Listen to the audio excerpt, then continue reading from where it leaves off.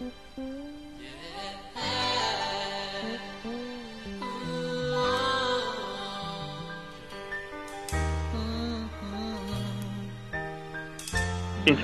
Journal of Health Policy and Management. Quality and speed are our culture and the keys to our success.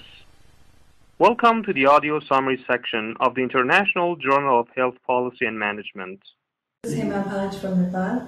Today I would walk you through the top-line findings of our study entitled Contribution of Nepal's Free Delivery Care Policies in Improving Utilization of Maternal Health Services. As you know, Nepal is both known for the highest peak in the world and the high levels of pregnancy-related mortality. The government of Nepal launched free institutional delivery to trim down pregnancy-related deaths. This paper intends to examine the contribution of free delivery care policies, individual and community level factors in the utilization of 4 antenatal care visits and institutional deliveries in Nepal. In order to achieve the objective, we have utilized the data from Nepal Demographic and Health Surveys conducted in 1996, 2001, 2006 and 2011. A multi-level analysis was employed to determine the effect of free delivery care policy intervention, individual and community level factors in the utilization of 4 ANC visits and institutional delivery services in Nepal.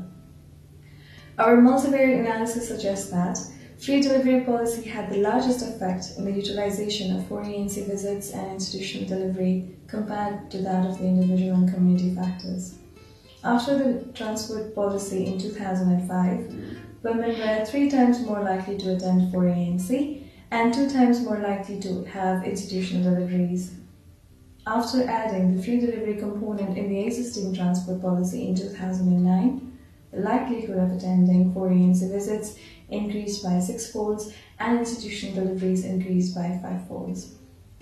Our study concludes that free delivery policies have contributed in bringing more Nepali women into the maternal healthcare delivery system. At the same time, it should be noted that the rich, higher caste and urban women benefited more from the current policies. Our study revealed that women with lower level of education benefited less compared to educated women. We recommend Government of Nepal to explore the existing barriers among selected women and revise the free delivery care policies. We suggest the government to design and implement specific behavior change communications for the uneducated women. In order to improve utilization of maternal health services in rural Nepal, a possible strategy would be to strengthen the provision of 24/7 delivery services with a functional referral mechanism. We recommend the government to design a comprehensive incentive package which will cover the pregnancy, delivery and post-delivery conditions and also explore the possibilities of targeted intervention which will help reach the enriched. Thank you.